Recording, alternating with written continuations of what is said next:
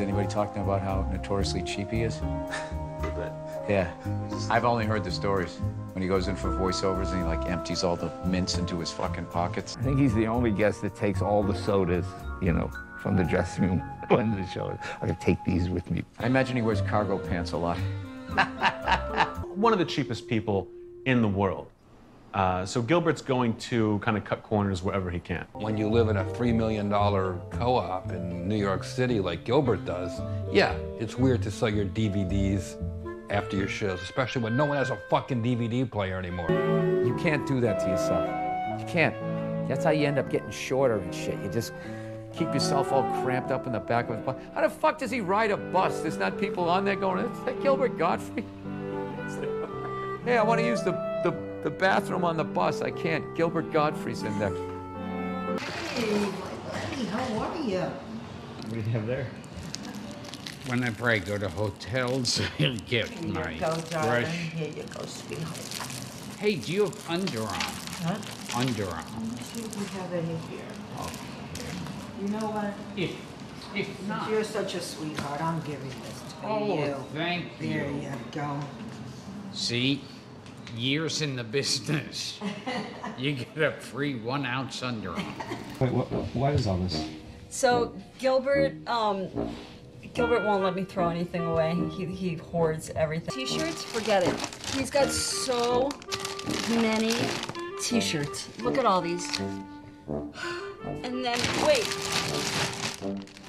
All the shirts I have under here and pants, and then the endless supply of soaps. Every bed has buckets of these soaps and shampoos. Holy shit. When you watch the documentary and they portrayed you as somebody who's not, maybe you don't enjoy spending money quite as much as the next person. Yeah, we're called Jews. A little respect, asshole.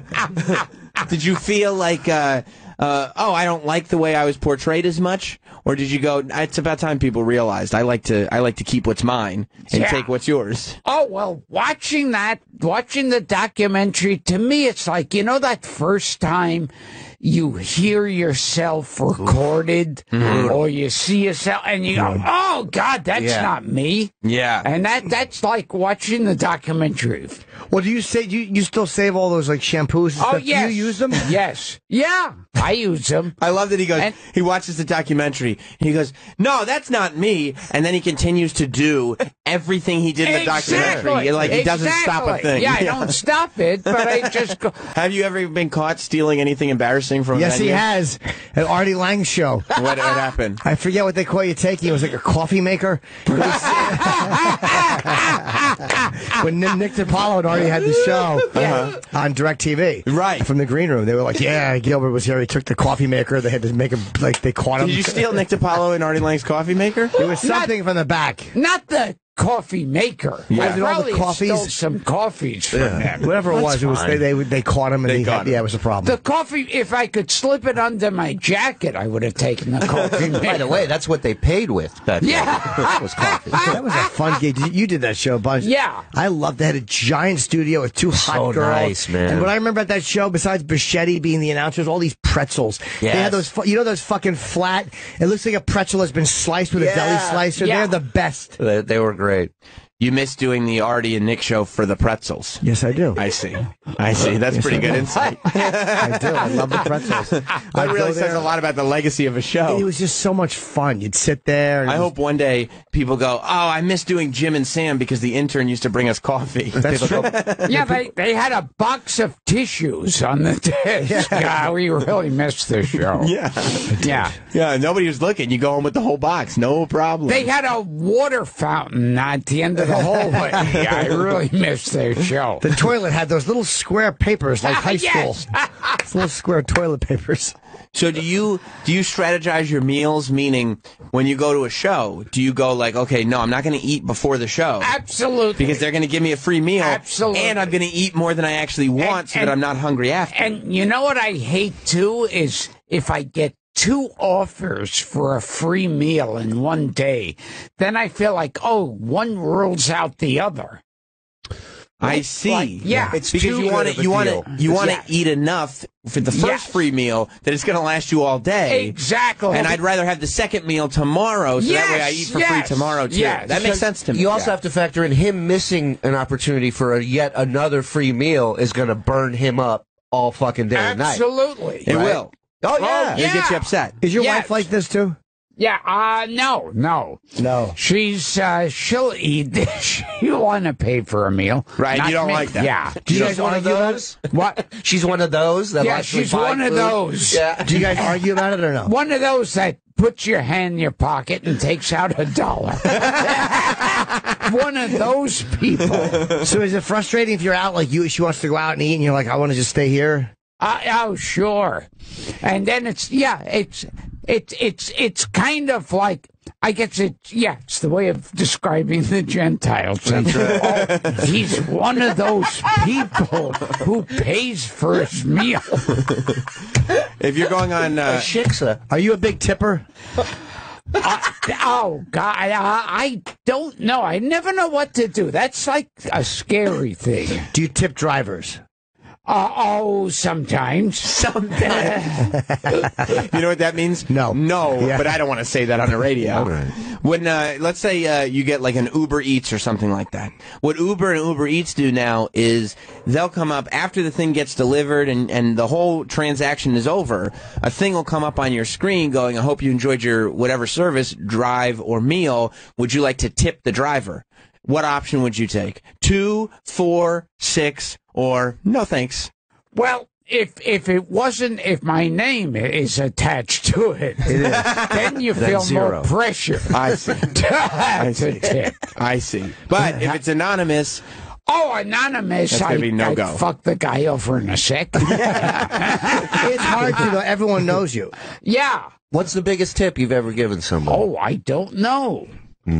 If I left that you big, ever put down a 5 spot? What, $5? Yeah. Okay. Did you see him clutch his chest? What am I, Rockefeller?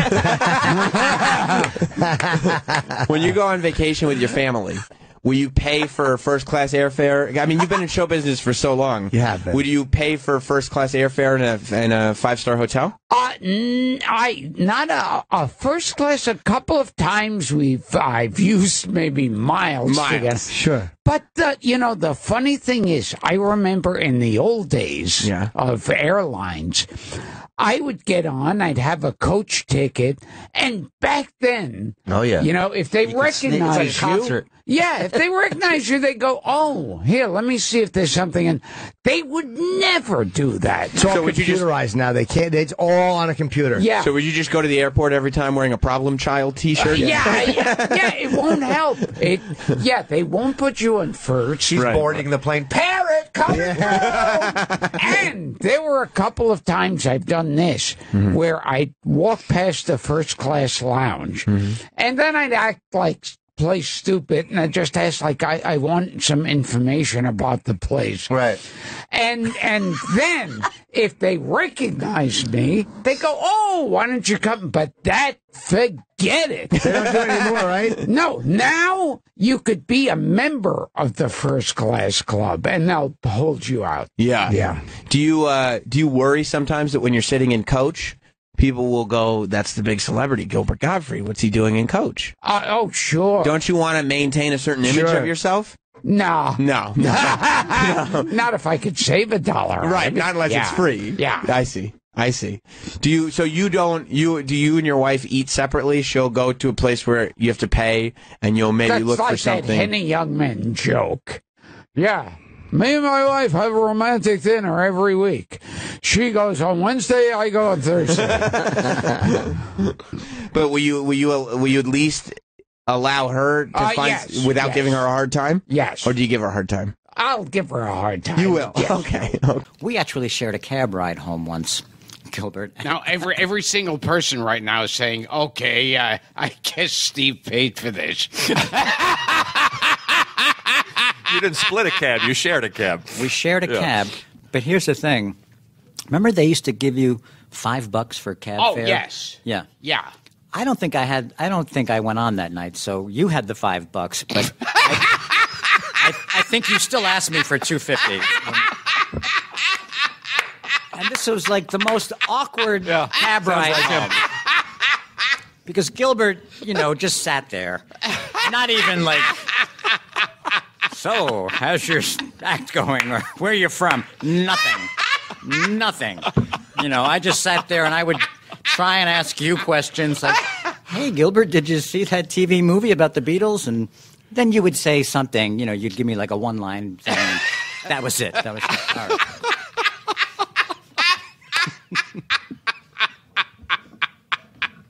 You made him pay for the cab, even though you got paid and he didn't get paid. Yes.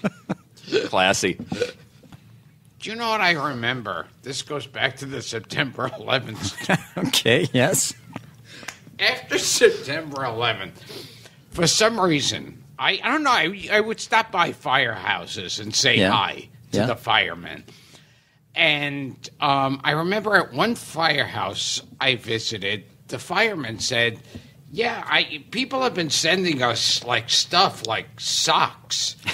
I don't know, we don't need any socks, but they keep sending us socks. And I said, oh, I could use some socks.